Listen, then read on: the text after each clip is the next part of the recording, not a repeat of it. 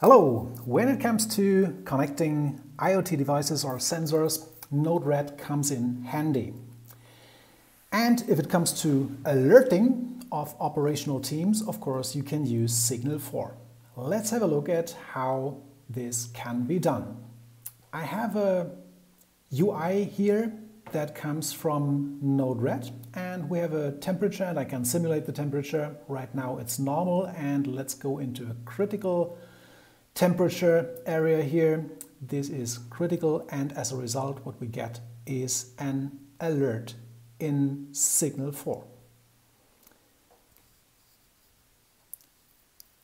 I can go into the alert, temperature too high, we get some location data, and as usual I can acknowledge the alert so all my team members know I will take care.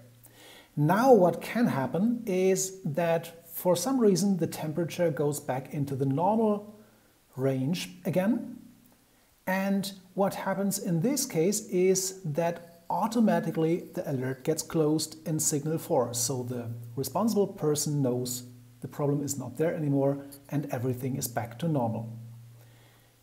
This is how it looks like in Node-RED. It looks a bit complicated, but after all it's not too complicated at all.